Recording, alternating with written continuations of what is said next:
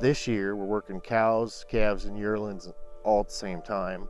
We have 2 chutes, 2 vets, and that will lower the stress on the animals and lower the contact with the humans, cut it in half.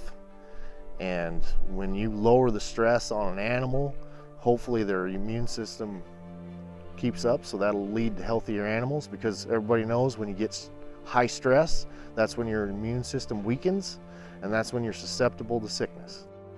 We totally changed how we separate animals. We set up a calf chute, which worked wonderfully today. So we can run calves at the same time we're working cows, instead of having to work calves more than once. So that cuts out a lot of stress for young calves. If you keep calm and you're happy, the animals are calm and happy.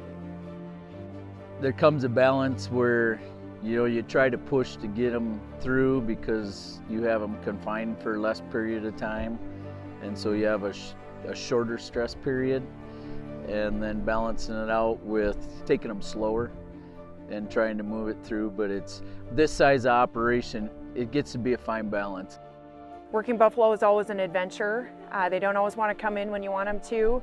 They like to bounce around in the chute, so you got to be extra careful. It's important that we all communicate together.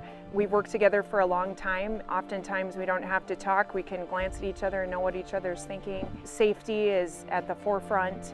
It's a lot of just being relaxed, and if you're relaxed, the bison are going to work through much easier. They're very cognizant of the people, of the help. People by the end of the day get fatigued, and sometimes mistakes get made, and that's when things tend to happen. So, it's trying to schedule a certain amount of working and having an adequate crew, but not too many. Every year it's an amazing experience working with the 777 Bison crew. They do an incredible job with low stress and efficiency. It's great to work with the team. Spirits are high. We're moving animals swiftly and cleanly through the chute, and it's been really great.